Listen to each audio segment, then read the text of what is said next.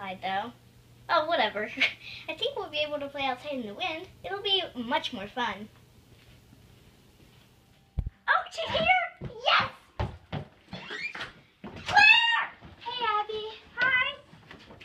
Hey, about playing outside. I heard on the news that there's going to be a tornado soon, so I don't think we should play outside. I think we should stay inside.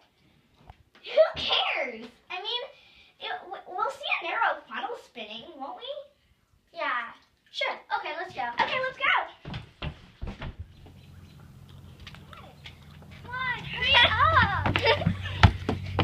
I told dibs on that one. No, I told dibs on this one. You'd have to. Hey, Abby, I'm still kind of iffy about this. Claire, it'll be easy. Just watch. It's one massive funnel of debris. Well, it actually has more than one funnel. And it still is very dangerous to be outside when you know there's going to be a tornado. It might not even be near our house. Still. Because all the damage that it could still cause could come flying over here. It's kind of like when I'm in a swing.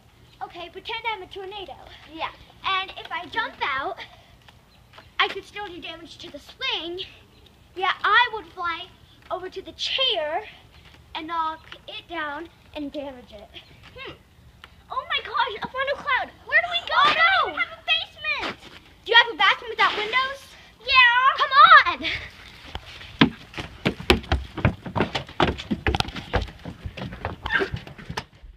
Here, close the door. And now, so anything that's hit your head, get down by the bathtub and go like this.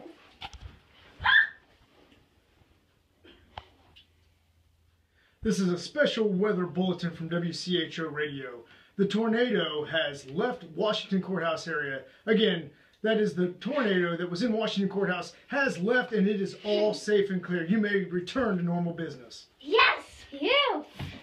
Wow, that's a good thing we had a radio in here. Because if we went outside and it was still going on, we're dead. Come on!